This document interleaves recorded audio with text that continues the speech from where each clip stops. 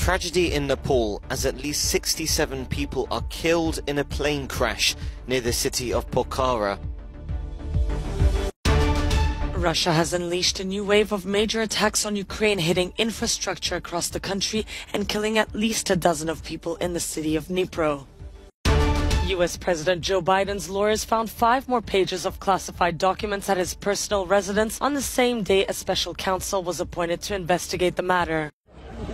At least 67 people have died after a 72-seat passenger aircraft crashed in Nepal.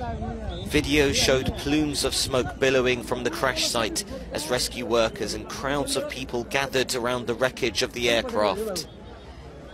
Nepalese soldiers were also involved in the rescue efforts at the crash site. The plane was flying from the capital, Kathmandu, to Pokhara, the gateway to the Annapurna circuit, a popular hiking trail in the Himalayas.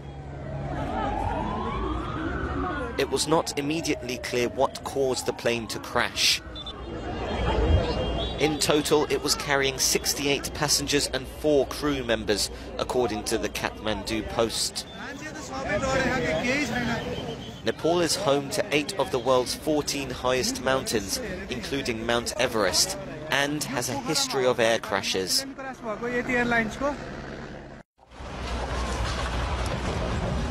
Russia launched a new wave of major attacks on Ukraine, hitting energy infrastructure across the country and killing at least a dozen people in a missile strike on this 9-story building in the city of Dnipro. The Ukrainian president called for more help from the international community. Is it possible to stop the Russian terror? Yes, it is, said Volodymyr Zelensky, the president of Ukraine, calling the international community to send more weapons to Ukraine.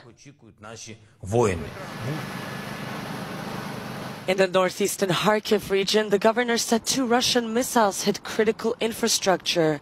No casualties have been reported, but emergency power cuts in the city and around were possible, the official said. Much of Ukraine is now under an emergency blackout after missiles hit power infrastructure in several cities. Lawyers for U.S. President Joe Biden found more classified documents than previously known at his home in Delaware on Saturday. A special counsel is investigating the president's handling of the files, which relate to his time as Barack Obama's vice president. Restored independence in the Department of Justice. That's what we're doing here. And when we're saying we're going to refer you to the Department of Justice, that is restoring independence as it relates to issues like this. And that is important to the president. And it's been consistent. What I am saying about investigations has been consistent for the last 2 years. You've heard me over and over again, when it comes to a legal issue or a matter like this, we have always referred to the Department of Justice. So there's nothing here different here. These documents are in addition to the discovery of others found in December in Biden's garage and in November at his former office. It comes during an ongoing investigation into former President Donald Trump's own alleged mishandling of classified files. Peru has declared a state of emergency in the capital, Lima, as well as several other regions, following demonstrations against President Dina Boluarte. The measure will be in force for 30 days, giving the army more powers to maintain order, as well as suspending certain liberties, such as freedom of movement and assembly. At least 42 people have died in the country over the past 5 weeks. Demonstrators are demanding Boluarte's resignation and that fresh elections be held. Tens of thousands of Portuguese teachers and school staff marched onto the streets of the capital, Lisbon, to demand higher wages and better working conditions.